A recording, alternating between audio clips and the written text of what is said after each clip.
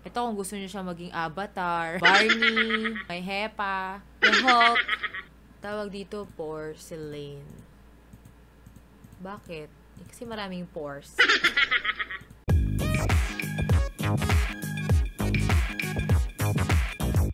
Hey, what's up guys? This is Lara and welcome back to my channel. So, ngayon, yung friend kong si Mark, sinend niya sa akin yung picture niya and he asked me to edit it. So, papakita ko sa inyo kung paano ako usually nag-edit ng pictures. Let's get on with the video. So, ayan. Ito yung sinend niya sa akin na picture. Mukhang graduation picture niya to. And, yeah. Nung una niya sinend sa akin to, sabi ko sa kanya, friend, hindi ako gumagawa ng himala. Charot lang. Duplicate ko muna tong layer na to para may before and after tayo mamaya. Ang una-una kong ginagawa is tatanggalan natin siya ng mga blemishes. So, dito sa ating mga tools, hanapin nyo ang spot healing tool. Yan, yung may band-aid. So, technically, ang ginagawa ng spot healing tool, i-blend nyo sa mga karatig pigment niya. So, kunyari ito clear skin, tas andito yung parang kukuha siya ng sample, kukopyahin niya para maging blemish free. So, nag-start tayo sa gitna, no? Then, kung gusto nyo i-edit na yung size ng cursor nyo, left and right bracket, bracket, yan.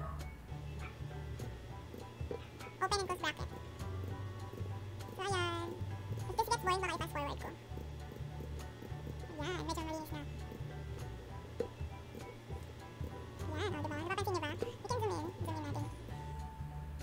Problema lang pag zoom in minsan, pangit na pala yung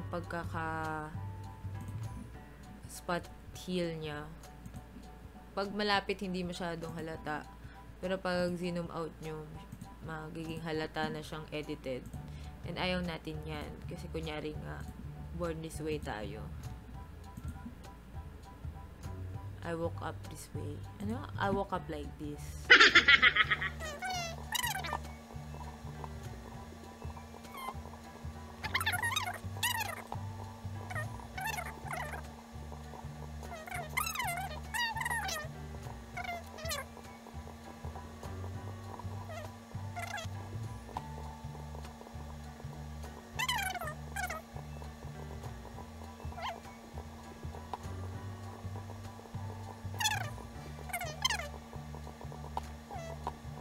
Oh, 'di ba?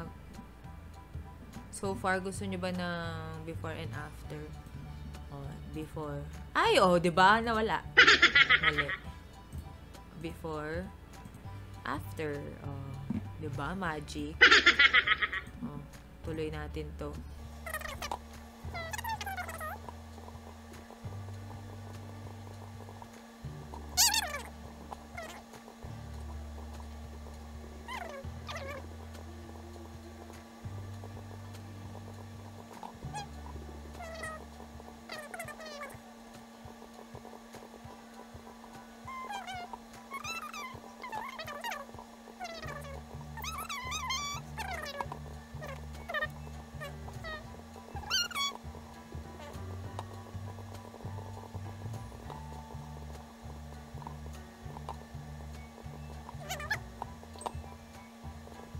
Alright. So, yan tayo tapos. So, kung kanina, nagsa-concealer tayo, ngayon, para tayo mag-facial, sasara natin yung mga pores.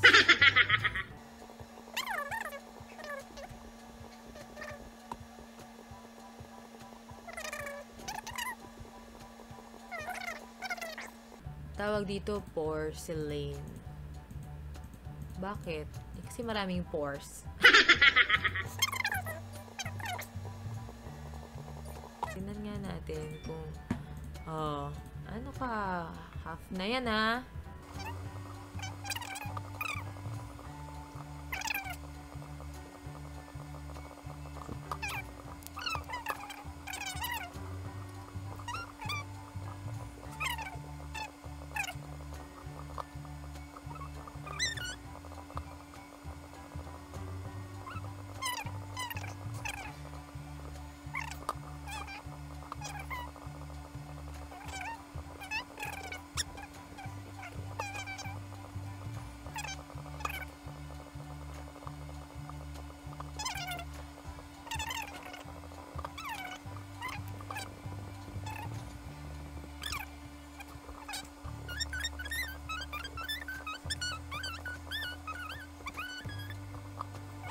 better? Is it better? Tingnan natin sa malayuan. Of course, better. Last but not the least, itong kanyang nose line.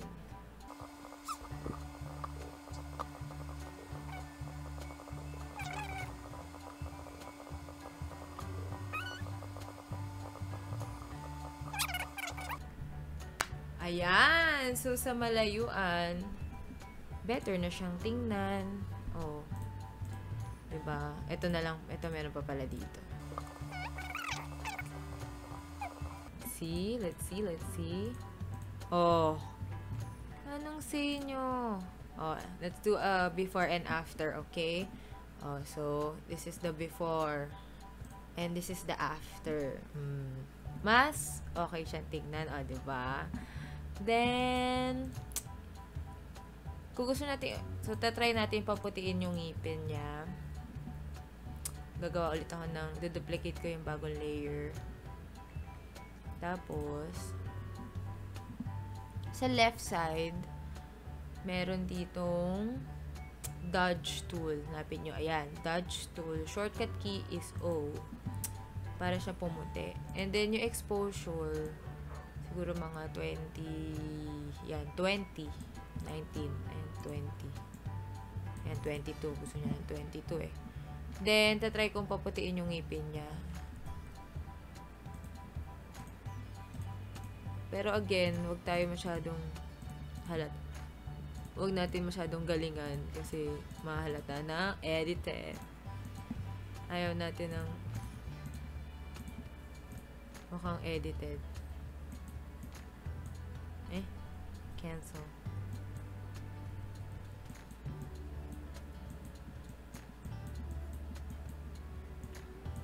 Yan, din natin. Pili ko ganyan lang. Oh, 'di ba? Shining, shimmering yung teeth. So, ayan lang, minimal edit lang sa face. And then, gusto ko na lang gawin sa kanya is i-adjust yung kanyang lighting. Studio lighting kasi to. Studio picture to eh. So, medyo okay yung setup ng lighting niya. Pero, edit pa rin natin siya. So, gagawa ulit ako ng bagong layer. And then, pupunta tayo sa image and adjustment. Oh, ayan.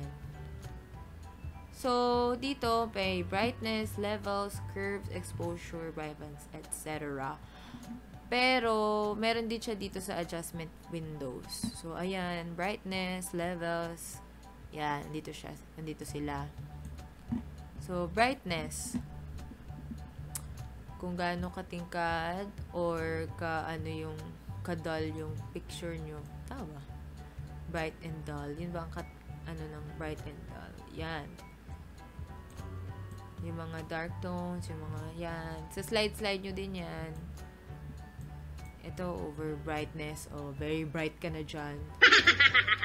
Pag tinatamad ka, gawin mo auto. Ayan, auto. Automatic na, no? Sila na yung nag-set ng brightness.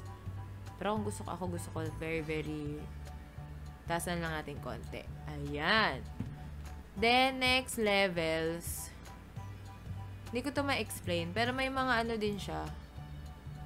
So, ito, dinadrag-drag nyo lang din. Depende sa timpla. Para kayo nagluluto. Depende sa taste nyo. Kung ganyan ba gusto nyong itsura, or ganito. Light, o diba? Kung ganyang ka-light, ka-glowing. Then, meron din siyang presets. So, darker. Increase ng contrast. Increase ng contrast.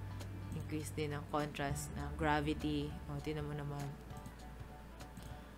Light and shadow. So, kung ganyan gusto nyo picture. Lighter lang ng konti. Tignan mo siya, itsura niya. Lighter lang ng konti. Mid-tone brighter and mid-tones darker. Or lighter. Yan, mas gusto ko to. Lighter. So, dito tayo sa lighter. Curves. Ito, pwede nyo siyang edit na ganyan, no? Di ko siya maintindihan kasi inaano ko lang to. Hinuhulaan ko lang siya. O, tinapag ganyan. So, hindi ko siya may explain. Sorry, maghanap kayo may ibang tutorial kung gusto nyo ng explain. Pero, may presets din siya. So, color negative, ayan. Invert, parang malapit na sa invert. Cross process, masyadong harsh yung mga kulay. Darker, increase contrast, lighter, okay na yan. Pero hindi, linear contrast, mas bongga. Ano mas bongga yan? Medium contrast, negative, and strong contrast. Strong contrast. Tama ba? Tama naman. So, lighter. Pwede namang default. Yan lang. Kanina nakuha ko yung gusto kong lightness dito eh. Ayan. Ayan. Hue and saturation. So, gusto ko mas makulay siya ng skin. Ayan. I-edit natin siya. Ito parang tinan mo, mas saturated. Ito, mas walang kulay. So, hanapin nyo din siya dito. Kung anong gusto nyo level ng saturation. Ito naman, hue. Babaguhin natin yung kulay ng image. So, ayan. Ito, kung gusto nyo siya maging avatar. Avatar siya dyan. Ito, Barney. Kung gusto nyo siyang gawing Barney. Kung gusto nyo siyang gawing may hepa. The Hulk. And may mga presets din siya. So, cyanotype, old style, parang wash out, sepia, strong saturation, mas red, angry siya. So, ayan, I will stick with yellow boost. Edit nyo na lang sa opacity. Para makuha nyo yung timpla ng gusto nyo. So, ayan, diba? Nice. Very nice. Sabi nga ni JC Caloy. Posterize. Yan. Yung parang cartoonish. So, the less layer, the more cartoonish it looks. Then, next sa posterize, threshold. Ito naman yung parang ink blot design. Ayan. Namimili to ng pictures eh. So actually, yun lang. I think that's the end. Sana maging happy siya dyan. So, isa-save na natin siya. Save as, ayan, mark. As PST. Para ma-edit natin siya in the future. And then, save as JPEG. Para ma-send natin sa kanya. Alright. So, I think that's it. Sana maging happy siya sa video na to. And, shout out kay Mark Reniel Balolo for sending me his picture. Pag-aalay ng picture niya para sa tutorial ko. Yun, sana maging happy siya. And, yeah, that's it. Please subscribe to my channel kung gusto nyo ng mga videos na ganito. And, yeah, see you on my next video. Bye-bye!